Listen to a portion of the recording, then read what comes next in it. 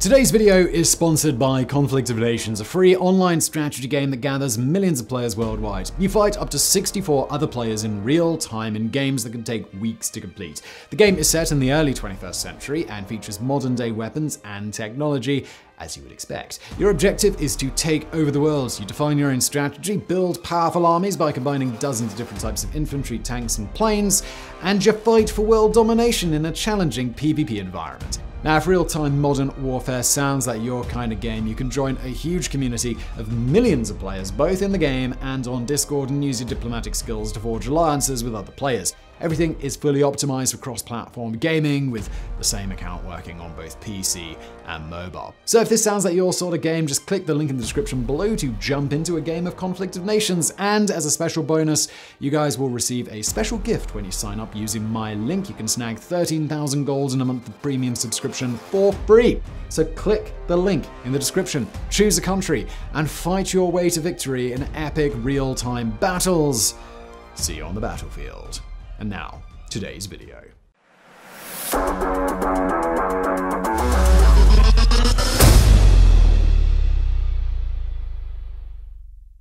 During World War II, pilots had to get up close and personal with their adversaries to have any chance of making a kill. Though the heavy machine guns and cannons in most aircraft were capable of firing accurately well past 500 yards, this usually involved aviators in classic warbirds like Spitfires, Mustangs, Me-109s, and A6M-0s screaming through the skies less than 100 yards off their enemies' tails. As dramatic as it was, just a few short years after the war ended, previously unimaginable advances in air-to-air weaponry led Navy and Air Force brass to conclude that guns and cannons would eventually be unnecessary thanks to a new breed of weapons poised to revolutionize aerial combat. Fast forward 2 decades to the skies over Taiwan when the venerable Sidewinder missile made its debut. Now, instead of squeezing a trigger and hoping to down the enemy in a hail of lead, jet-age pilots relied on a supersonic missile that tracked targets from great distances using a superheated engine exhaust as a homing beacon. Though early Sidewinders were used extensively in Vietnam too, they weren't as effective as the Navy hoped they'd be, but over the following decades, they'd go on to become the world's preeminent air-to-air weapons.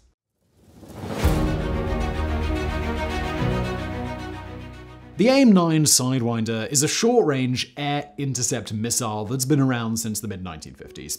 Originally adopted by the Navy in 1956, Sidewinders also entered service with the Air Force in 1964, just before America got involved in Vietnam. Though original Sidewinders were a far cry from today's variants, in more than a few ways, they were surprisingly similar. But though they weren't introduced until the 1950s, the concept and development began in the 1940s, and much of the technology on which the missiles were ultimately based originated, surprise surprise, in Nazi Germany, where researchers had designed cutting-edge infrared guidance systems for long-range rockets. The Nazis' tracking systems were revolutionary, but much of the work of mating them to actual weapons had gone undone by war's end. Immediately after the war, intelligence teams from Britain, America, and the Soviet Union began collecting data from these projects and whisking it back to their respective countries, along with many of the engineers who developed it. This information was analyzed by the military and quietly disseminated to trusted companies in the weapons and aircraft fields, a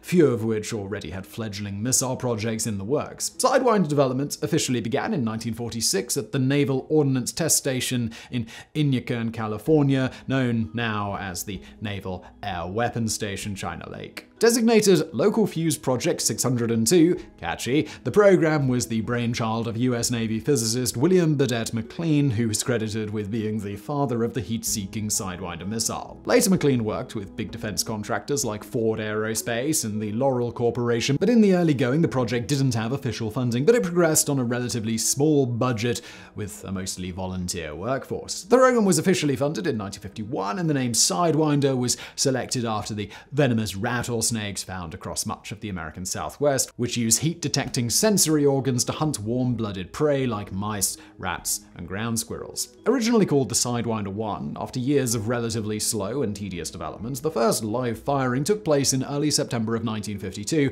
but the new weapon wouldn't actually intercept a slow-moving drone until a year later. It was a huge milestone, and over the following year, more than 4 dozen additional tests were carried out with moderate success. The military was sufficiently impressed to authorize production in 1955, and Sidewinders were first used operationally in 1956 on Navy Grumman F-9 F-8 Cougars and FJ-3 Furies.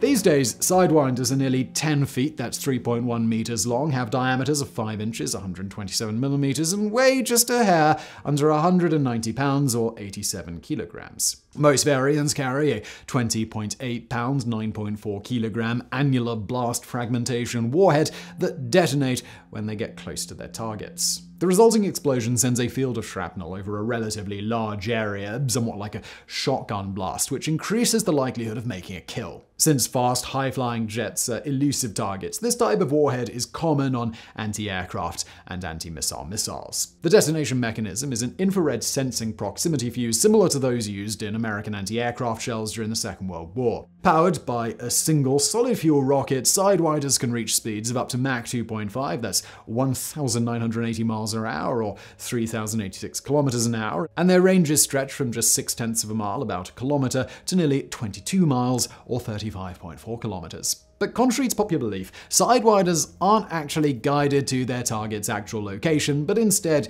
to its anticipated change in position, which is calculated multiple times per second using factors like speed and course.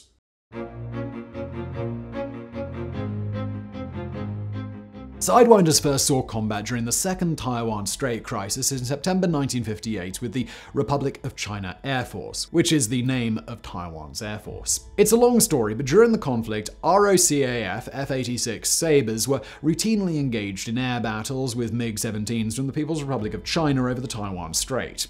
The MiGs were faster, had better climb rates, and higher service ceilings, which meant that they could fly out of harm's way above their counterparts and choose when and where they wanted to engage. The scenario was maddening and embarrassing for the Americans and Taiwanese, but since the Sabres were only equipped with cannons, there wasn't anything they could do about it. That said, the first ever air-to-air missile engagement took place on September the 24th, when ROCAF Sabres, packing secretly procured Sidewinders, fired on unsuspecting MiG-17s that had been cruising smugly above them. All told, more than 100 MiGs clashed with nearly 3 dozen F-86s. When the proverbial smoke had cleared, 25 MiGs had been downed, all by the revolutionary missiles that weren't even supposed to be there in the first place. Though the conflict lasted into October, only 6 more MiGs were shot down compared to only 2 F-86s lost, making it one of the most lopsided air wars of the 20th century. However, though the moment was historic, just weeks later another similar engagement ended in disaster from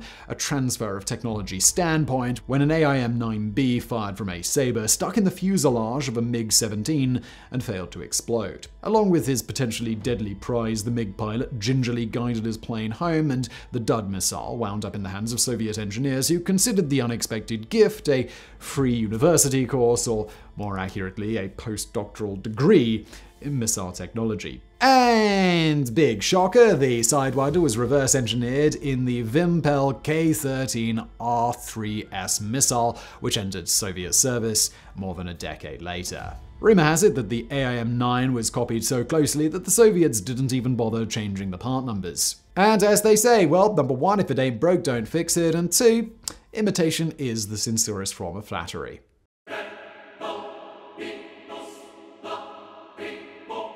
According to official statistics, 452 Sidewinders were fired during the Vietnam War, resulting in less than 100 kills. By comparison, in World War II, Army Air Force pilots scored more than 15,000 aerial victories, and in Korea, F-86s shot down nearly 800 enemy aircraft. In short, air dominance was slipping, largely because Sidewinders had kill probabilities of less than 20%, despite America's better training and tactics, and arguably better airplanes. The MiGs flown by the Vietnam People's Air Force were small and nimble, and like the Chinese did over Taiwan, Vietnamese pilots usually avoided confrontation until the conditions swung to their advantage, which wasn't very often. These days, Sidewinders are the most well-known of all Western air-to-air missiles, but they weren't the only ones streaming through the skies over Vietnam. In fact, of all Air Force kills, nearly 60% were made with radar-guided AIM-7 Sparrows, while Navy pilots made all of theirs with heat-seeking AIM-9 Sidewinders. But in the early going, when Sidewinders were fired from F-4s, the pilots had no backup if their missiles failed to hit their marks, because at that time,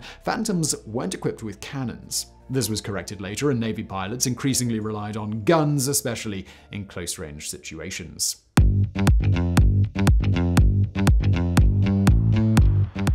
The next major advantage in Sidewinder development came with the AIM-9L Lima in the 1970s. The new Limas were the first true all-aspect missiles, which meant they could be fired from any orientation in relation to their targets, including from 90-degree angles and when the two aircraft were closing in head-on. AIM-9Ls first saw combat in 1981 when two Navy F-14s, think Top Gun, downed two Libyan Su-22s over the Gulf of Sidra.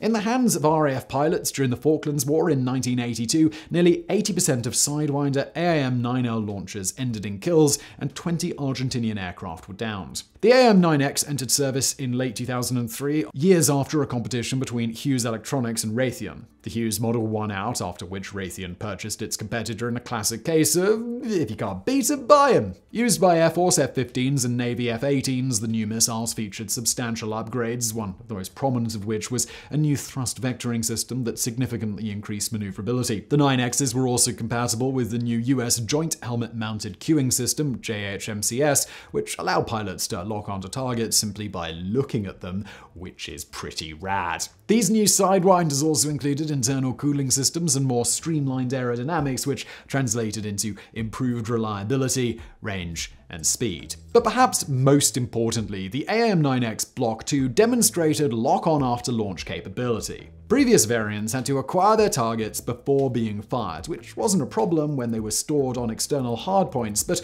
the new development allowed for the possibility of deployment from the internal bomb bays of stealth aircraft like F-35s and F-22s, and at least theoretically, from submarines. In 2008, AIM-9Xs were also tested for air-to-ground applications at China Lake, where they proved effective at taking out tanks and other armored vehicles. Then in 2015, the Army successfully fired Block II missiles from their new multi-mission launcher, a 15-missile truck-mounted battery capable of simultaneously tracking multiple targets. In this new role, Block IIs used a passive infrared seeker that was nearly invisible to detection devices on anti-missile missiles. And though they were more than capable of taking out enemy aircraft, they were also adept at shooting down drones and other missiles themselves. Raytheon continued developing Sidewinders into the 2000s, and what might have been the Block III variants would have had longer range and a more powerful warhead. Sadly, for Raytheon shareholders, however, the Block III never was, though some of its features were incorporated into later variants.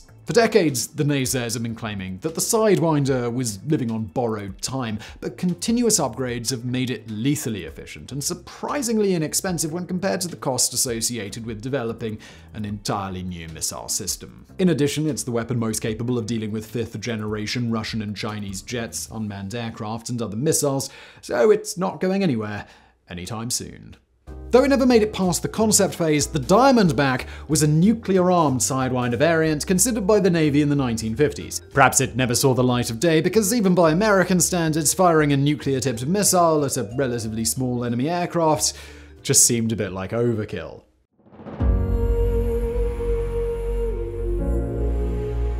With more than 100,000 units produced since the mid-50s, Sidewinders are the oldest, most reliable, and widely produced air-to-air missiles in the world, and they're still found in the arsenals of dozens of countries around the world today. Though less than 1% have been used in combat, they're responsible for more than 300 kills, and at just $400,000 a pop, they're even affordable for countries like Thailand, Ethiopia, and Cameroon, which have relatively small military budgets compared to Western nations like America and Britain. In the early 2000s, the old missile turned 50. Huge contracts to manufacture and support Sidewinders well into the 2050s in America and abroad keep rolling in to companies like Boeing and Raytheon, and according to the Air Force, they'll still be in service until at least 2055, and perhaps decades longer. If so, Sidewinders will join a very exclusive club of weapons that remain in use after hitting the century mark, like the M1 Black Dragon howitzer, which, in case you missed it, was recently featured over on our sister channel, Mega Projects. Please do check it out. There will be a link in the description below. So I really hope you enjoyed today's video. Thank you again to Conflict of Nations for sponsoring. Remember, if you want to jump into their grand strategy game, use the link in the description to start playing, and that'll get you the bonus 13,000 gold and a month of free premium.